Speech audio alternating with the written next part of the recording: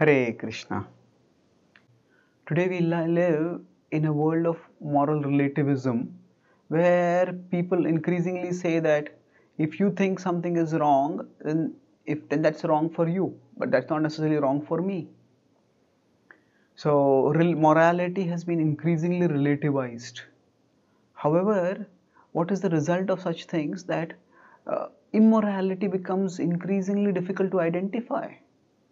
So in one culture, say, wrongdoers are burnt alive, and they said this is what our culture, our tradition tells us to do, and this is what we are going to do. And can we say that this is right? What is right and what is wrong, unless it is identified, how can we move forward? So morality becomes tough to morality and immorality become very tough to identify, because everything becomes subjective. And then it's only when somebody agrees that something is wrong, then it can be corrected. So suppose if we consider we are driving on a road, and while driving on the road, if somebody says, oh, you can have your traffic rules, I'll have my traffic rules, there'll be chaos. If somebody is driving on the wrong lane, they will just say that, oh, that is your idea that the lane is wrong, for me this is the right lane. So it becomes, wrongdoing becomes it's become tougher even to rectify. Even if somebody wants to correct themselves, how do they even know what is correct? How do they go about rectifying it if they're not even sure, if they're not even able to identify it clearly? And rectifying involves a conscious effort to correct the consequences of the wrong we are doing.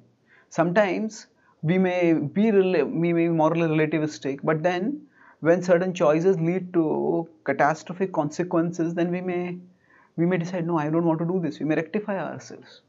But those same tendencies same conditionings may keep pushing us to do the same, push to the immoral things again and again. So ultimately, immorality needs to be purified, and moral relativism doesn't hold anything as pure or anything as impure, because purity itself is considered to be relative. And thus, contact with the all pure divine, which is the most powerful way to purify ourselves of our immoral urges, that becomes unavailable to people, and thus immorality becomes extremely difficult, becomes toughest to purify. And thus people stay lost in inner confusion or inner confrontation, in which they just get lost. So we need to have a clear moral trajectory. The Bhagavad-Gītā cautions us against moral relativism when it states that asatyam pratishtham jagadahuranishwaram aparaspara sambhutam kimanyat kama haitukam. That once we reject the idea of any ultimate reality, any foundational truth, any overseeing divine, then whatever gives us pleasure becomes the sole barometer for deciding what is right and wrong.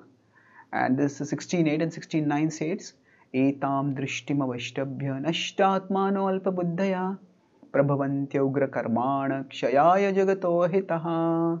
Once such a vision is accepted, then everything becomes ruined. People act in ways that will destroy themselves and will destroy the world.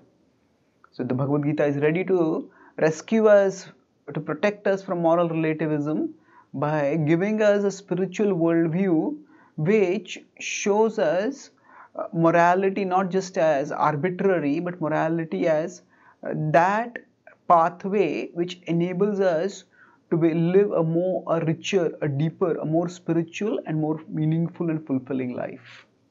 And thus, with spiritual wisdom, we can go beyond moral relativism. Thank you. Hare Krishna.